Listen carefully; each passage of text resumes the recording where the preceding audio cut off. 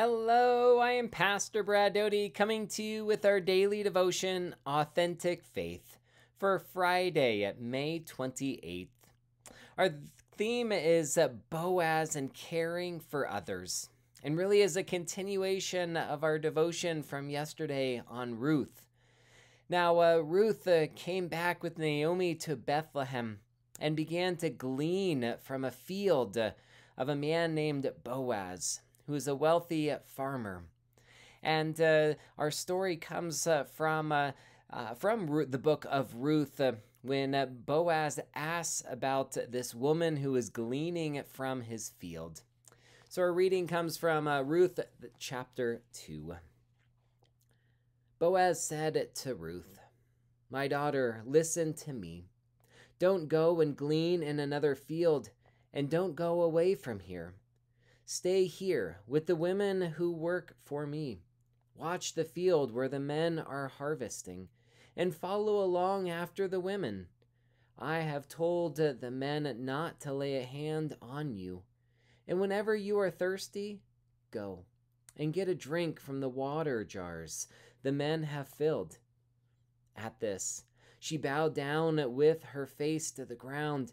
She asked him, "Why have I found such favor in your eyes that you notice me, a foreigner?"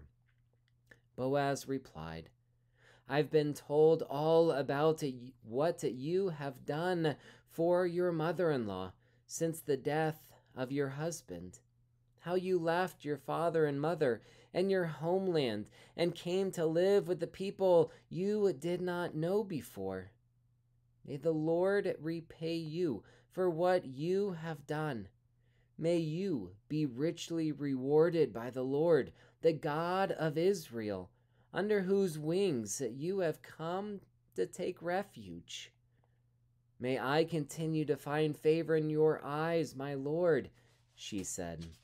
"You have put me at ease by speaking kindly to your servant, though I do not have the standing of one of your servants."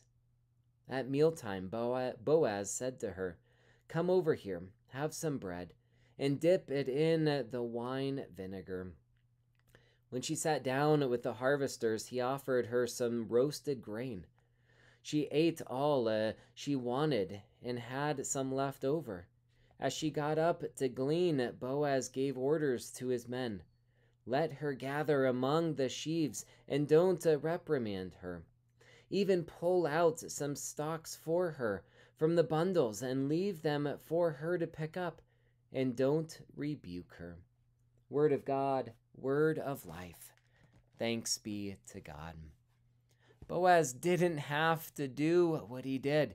He was extra kind and generous to Ruth, and all because of what she had done, of how she was kind and cared for Naomi, to be able to glean from the fields and how hard of a worker she was. Boaz saw this, wanted to help her, and offered her food and water and protection, and even an easier work so that she didn't have to glean so hard. How do you help care for others? When people are in need, we have the option of giving them a hand up or a hand out. And sometimes both are needed. Sometimes we need to walk with them and care for them and help them in their needs, to be able to talk with them, not just give them a hand out sometimes. That's what we hope to do at St. Philip with Love Inc. in the diaper ministry that we will be hosting at St. Philip in the fall. And being able to really help people in their need.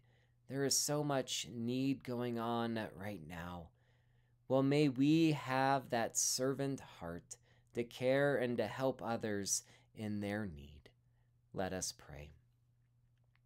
Lord God, we give you thanks for blessing us. Lord, help us to be a blessing to others. When we see someone who is in need, Lord, may you speak to us and have us help them in their needs as we are able. So, Lord, we give you thanks for you showing us the way through your Son, who cared and helped others in their needs. In Jesus' name we pray. Amen. May God bless you with faith. May God fill you with hope, and may God surround you with love. Amen. Have a blessed day.